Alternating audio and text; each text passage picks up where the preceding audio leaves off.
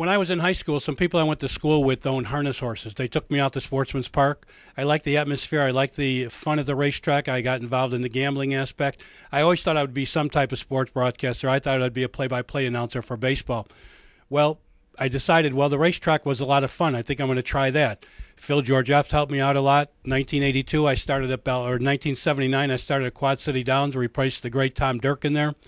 1982, when Tom Durkin went out to the Meadowlands, I replaced him at Balmoral, became the full-time announcer there. I was there for 20 years.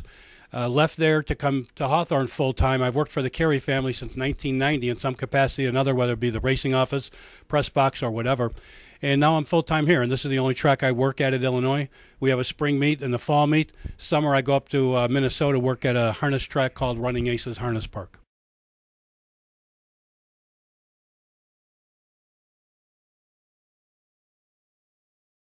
Actually, I've not had any in the past few years. The last one I had is the gentleman that's at Harris Chester, James Weatherite.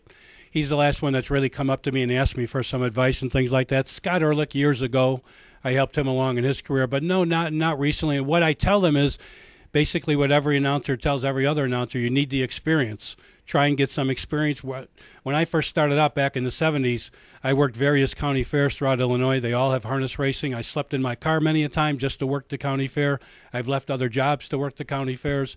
So you just try and get as much experience as you can.